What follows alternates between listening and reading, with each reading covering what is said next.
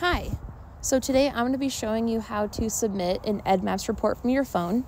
So you're going to download the app and then find it, select. This is what your home screen looks like. So you'll see on the left bar here you have several options. You have your home, which is what this is. This is your home screen. You have your species list, which are species that you can add to your account and have saved from your list that you're interested in. Your upload queue of all the reports that you haven't submitted yet that you're going to edit or submit later. And then the first thing you're going to do is select state or province. So we're in Nevada, so we're going to select Nevada. It's already selected. And what that does is it uploads all the information of invasive species that are in your state, so a guide. And so we have our Nevada guide already uploaded, so we can easily find species. Now let's say we're ready to submit a report. So we're going to go to home. Now we're going to select new sighting. And you can see here that the date and current time are already on the top right-hand corner. Then we're going to select add or edit species. We're going to select plants. And then if you know what kind of plant it is, go ahead and select it. Otherwise, what I normally do is select view all plants. And let's say this is leafy spurge. So we're going to type leafy. You can see it pop up. It'll give you the scientific name too. And then we're going to select tap photo. If you already took a photo previously, you can select from library, but we're going to take a new photo. So we want to make sure we get a far away photo so verifiers can easily see what it looks like from a distance. Use photo. And then we're going to want to take at least one more photo so verifiers can see what it looks like up close of the leaves and the stem. So we're going to make sure we're focused.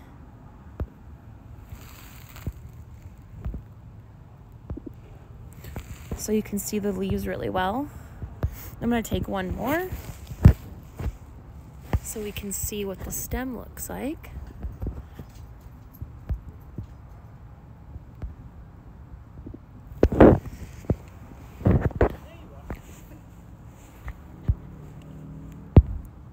And then you can see here that it automatically takes the GPS coordinates on your phone.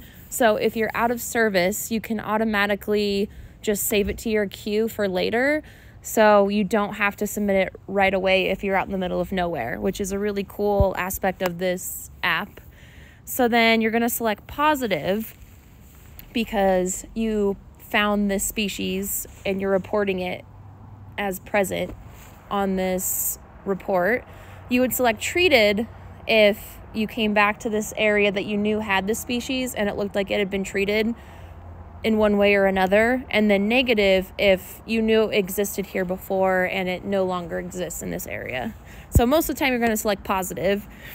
And then you can select time spent in minutes. Pretty simple. Let's say we were here for 10 minutes. We're going to select that.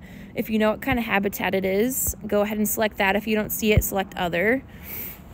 And then if you know what the area in acres or square feet of this entire area of this habitat is, then go ahead and fill it in. Otherwise, it's not absolutely necessary.